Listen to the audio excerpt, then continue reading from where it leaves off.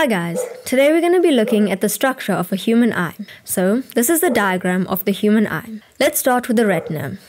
The retina is this part over here. Well, actually this whole part along the back of the eye. The retina contains the light-sensitive receptor cells, which are known as rods and cones. Together these are known as photoreceptors. Then we have the cornea, which is this part over here. The cornea is responsible for the refraction, which is the bending of light rays from the object to create an image on the retina.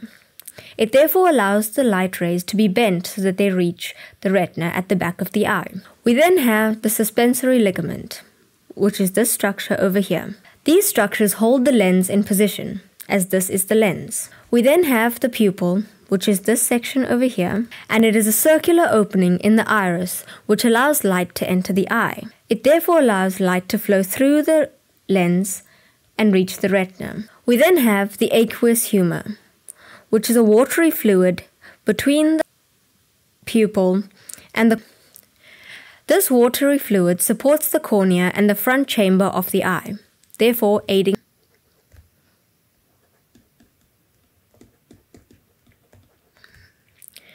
We then have the iris, which is this part here that is slightly shaded. The iris is the colored part of the eye, such as people have blue eyes, green eyes, that being the colored part of the eye. Then we have the lens, which is this large round structure over here. The lens changes shape for near or distant vision in order to refract the light rays more in order for the light to fall on the retina. We then have the vitreous humor, which is the liquid inside, behind the lens and in front of the retina. It is a jelly-like substance which gives shape to the eye, therefore also aids in structure. Then we have the blind spot, which is this spot over here. The blind spot is an area that has no rods or cones.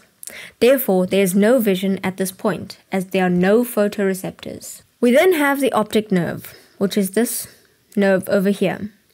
The optic nerve carries nerve impulses from the retina to the brain, allowing for an image to be produced. We then have the yellow spot, which is this tiny indentation over here. The yellow spot has the greatest number of cones, and this area offers the clearest image. Then we have the choroid, which is this dark shaded area behind the retina. It is a dark colored layer which reduces reflection, and is rich in blood vessels, therefore supplying the cells of the eye with nutrients and oxygen. Lastly, we have the sclera, which is the last layer behind the choroid. It is a tough white outer coat which protects the eye from damage. And that's all for this video. Thank you.